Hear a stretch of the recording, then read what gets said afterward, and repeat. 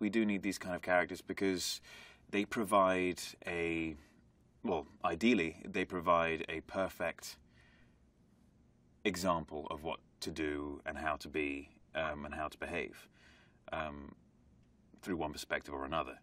And so they're wonderful characters to compare ourselves against and to compare the actions of others against.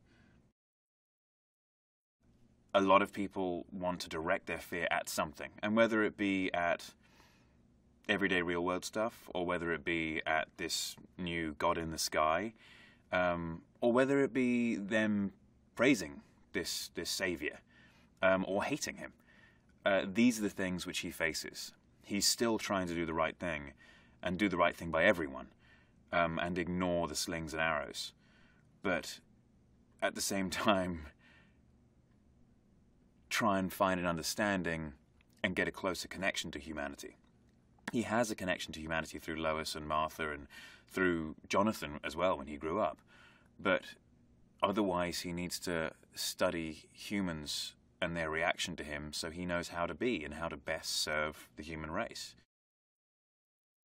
The relationship between Martha and Clark is the one constant. It's the one thing which hasn't changed.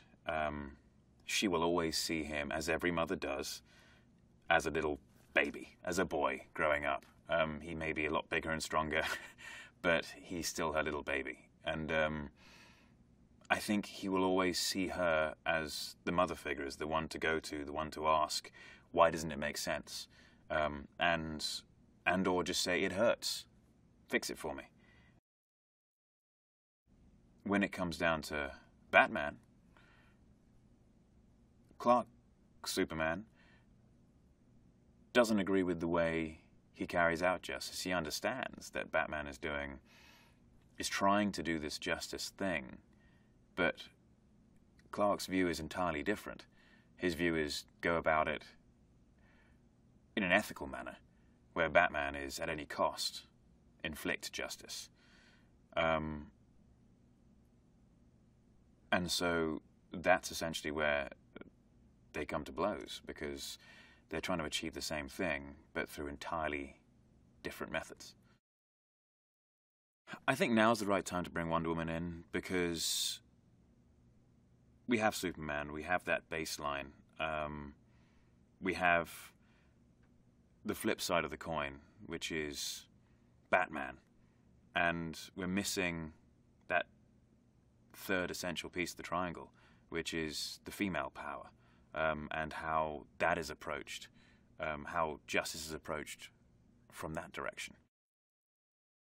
The setting of the world is a world in which Superman exists for the first time, and so it's a world in turmoil, in flux, and it's the human response. So you see the human response in Batman, who fears him.